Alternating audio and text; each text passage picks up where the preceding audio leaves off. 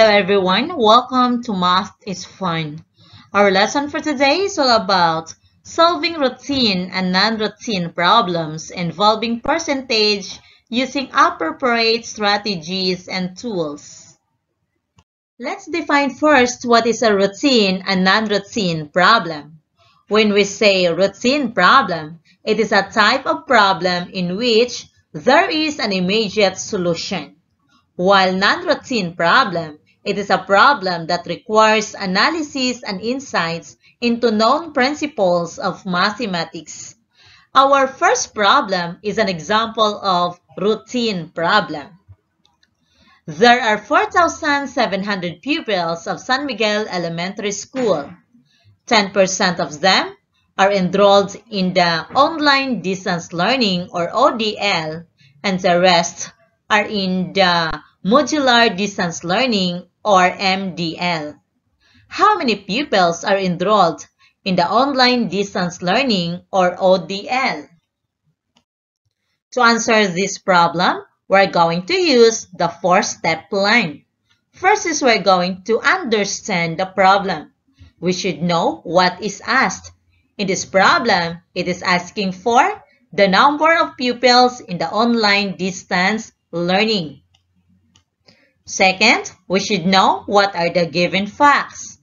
In this problem, the given are 4,700 pupils and 10% are enrolled in the ODL or online distance learning. After we understand the problem, we know already what is asked, what are the given facts. Next is we're going to formulate a plan. What strategy can you use to solve the problem? So in this problem, we're going to solve for the percentage. What is the formula in finding the percentage? The formula in finding the percentage is percentage is equal to rate times base. Since we have already a plan, then let's carry out the plan. Let's solve the problem. We're going to solve for the percentage. Percentage is unknown. Rate is equal to 10% or 1/10. Always remember that you should change percent to decimal. How to change percent to decimal? By just moving the decimal point from the right, going to the left, 2 decimal places. Then you can put the decimal point at the left of the number. Then you can omit 0 and the percent sign. Therefore, 10% is equal to 1/10. And the base is equal to 4,700. We're going to substitute the value of rate and base into our formula. So 1/10 times 4,700. Let's multiply 4,700 times 1/10.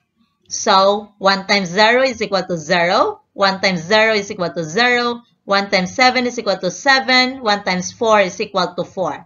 Then we're going to count the decimal places in our factors.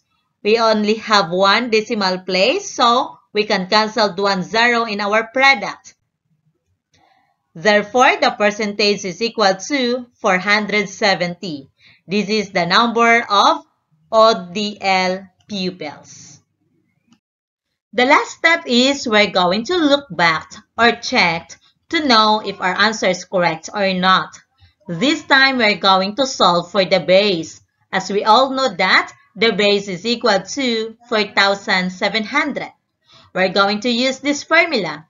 Base is equal to percentage divided by rate.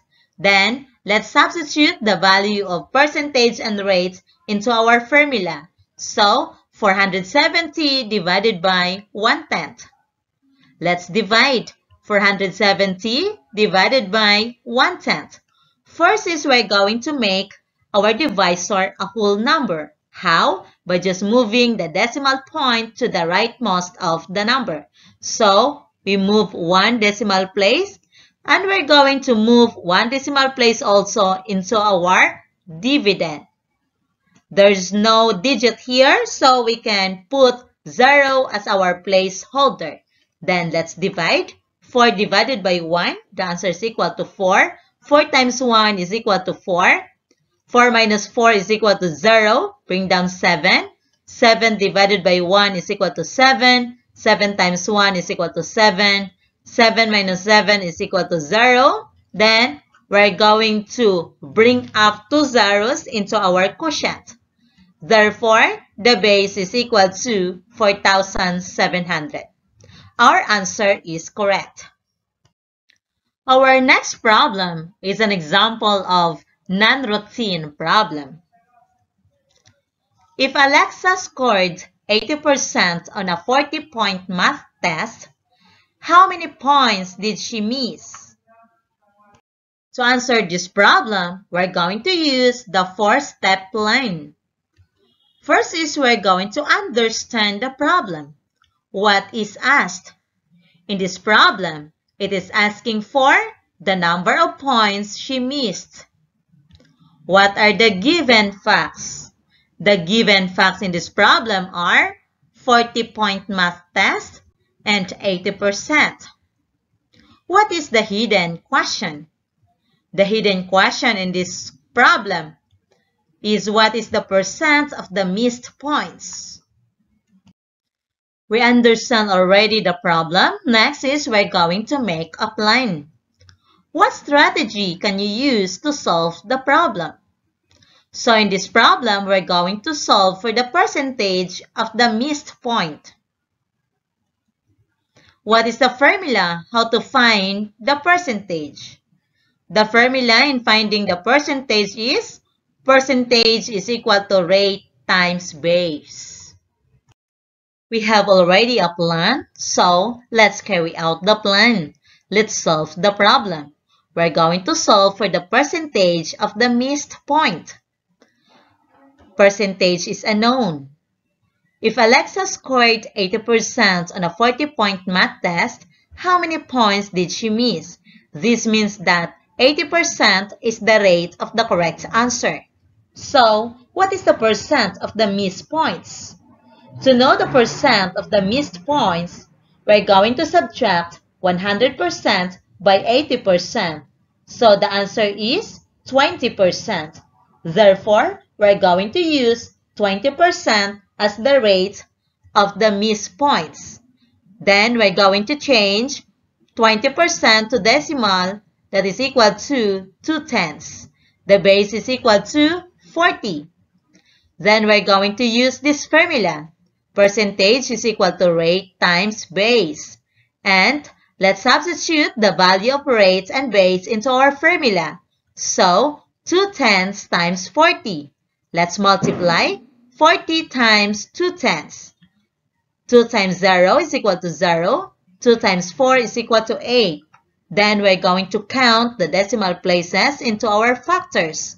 We only have one decimal place, so we can cancel 1 0 in our product. Therefore, the percentage is equal to 8. This is the number of missed points of Alexa in a 40-point math test. The last step is we're going to look back or check to know if our answer is correct or not. We're going to solve for the percentage of the correct answer. The rate is equal to 80% or 8/10, and the base is 40. What is 80% of 40? This time, we're going to get the percentage mentally. To know the percentage mentally, we're going to omit 0 and the percent sign, and we're going to cancel 0 also in 40. Next is we're going to multiply 8 and 4. 8 times 4 is equal to 32. Therefore, 80% of 40 is equal to 32. This is the correct answer of Alexa. As we all know a while ago that she got 8 points missed. 32 plus 8 is equal to 40. This is the number of items in the test of Alexa. Therefore, our answer is correct. I hope that you understand our lesson for today, and thank you for watching.